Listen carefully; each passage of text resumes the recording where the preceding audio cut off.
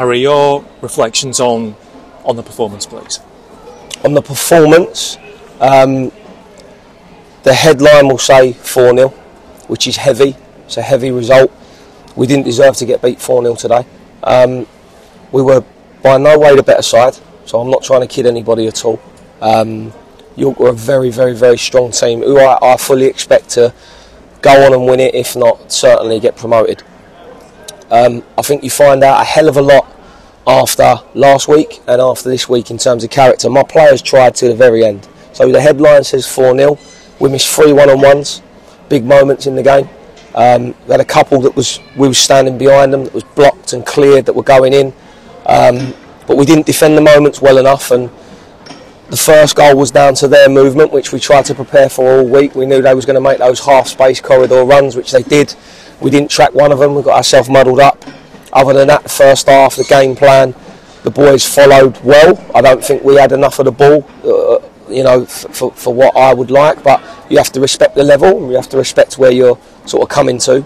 And then the second half, a couple of the goals are down to the fact that my left back, after having made a change, Toddy Kane, I'm glad he's okay, but it's a really, really horrific challenge to his face. He's had to come off. We've had to make our last sub, and our left back cramping up, can't run.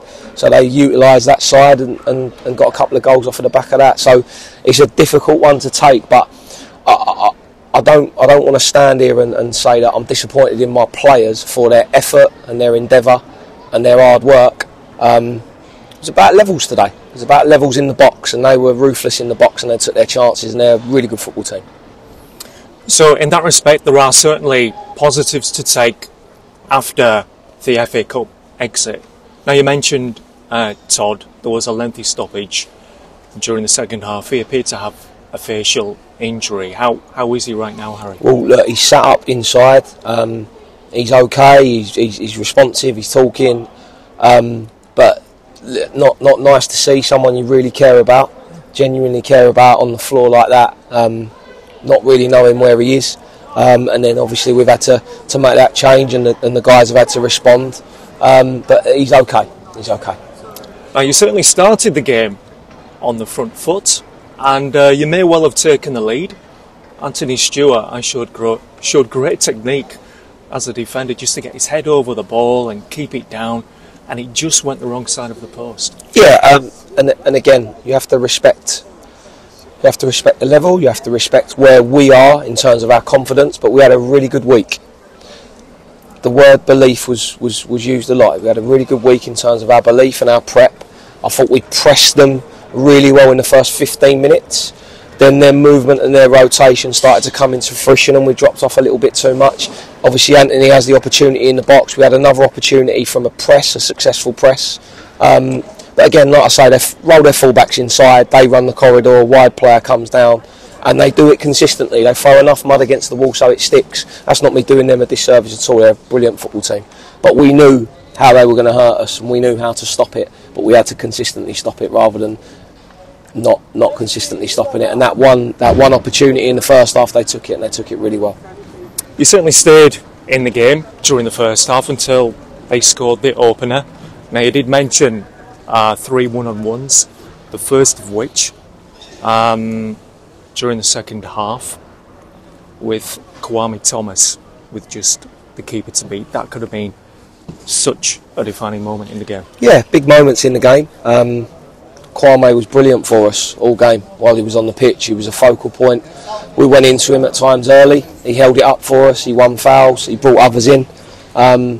Jim Kellerman does really well for that chance. Jim Kellerman makes that chance again with effort, endeavour, enthusiasm. Plays the ball square, and I just think the goalie's made his decision. He's made himself really big, and he's made a big save in that moment in the game. And that was at 1-0. That would have made it 1 each. We had our 4 subs ready to come on at that point and go for it, which we did. You know, I'm making 4 attacking substitutions. I'm not putting the centre back on. I'm going for the game. But yeah, that was a huge moment in the game to shift the momentum in our favour. And that was certainly a very bold move at that point of the game, making those 4 changes. What prompted you to make up to 4 at that time?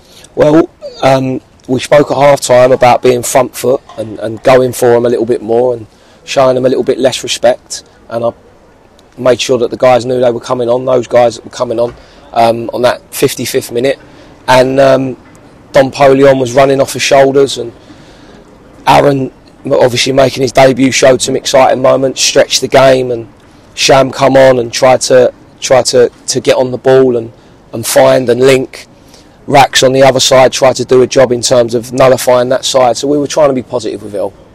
It's great to have Dom Polion back after international duty. You mentioned one of the players making their debut today, Aaron Cosgrave. Another player making his debut, Pape Soare. What did you think of both their performances today? Yeah, well, it was difficult for Pape because he's not knocked out 90 minutes at this level for a while. So he did well to get to that 60-minute mark. Obviously, Toddy getting injured kills us a little bit with that change because we was planning on bringing him off. Aaron did really well when he come on. Looked dangerous, looks fit, looks robust. And I'm hoping that he can help us get out of where we are at the moment. So the next game coming up is against Forest Green Rovers. You said yourself during the week that was going to be an outrageously difficult fixture. I just wanted to ask you finally, what is the injury situation right now, and is there any chance that you might bring any more new players? Yeah, the injury situation is something that we're trying to deal with in-house.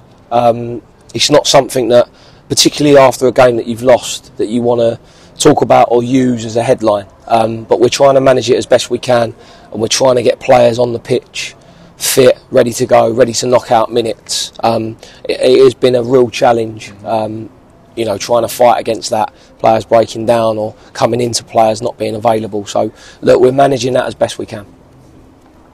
Harry, thank you for your time. No problem at all. Thanks very much.